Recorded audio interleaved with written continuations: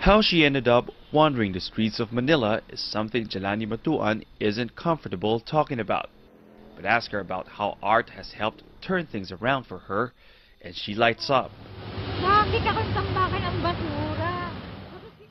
One day I saw a pile of garbage. I was so hungry I ate the spoiled food I found in it.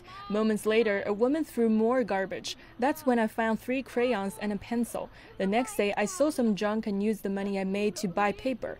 That's how I started doing artworks here.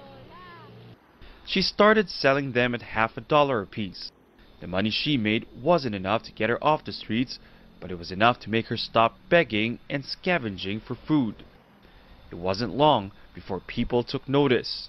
Her art told her story and those of the people around her. It spoke both of her aspirations and her pain. So this two-faced image is one of her favorite things to draw. She says it reflects the kind of people that she meets here on the streets.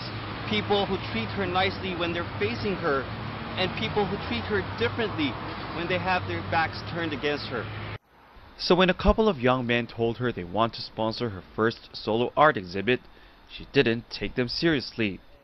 But Eric Madrazo and his friend Coco Torre, who happens to work at an art gallery, were dead serious. We saw a person who had a burning desire, who just needed some, fuel in her passion.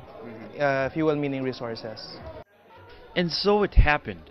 Jelani's first solo art exhibit, where 40 of her artworks were on display and for sale last Friday.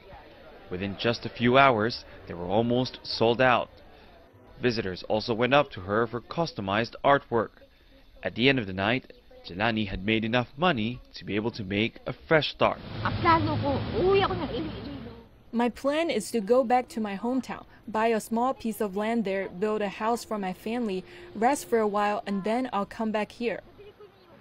Back to where it all started for her, where she got lost and then found herself again through art.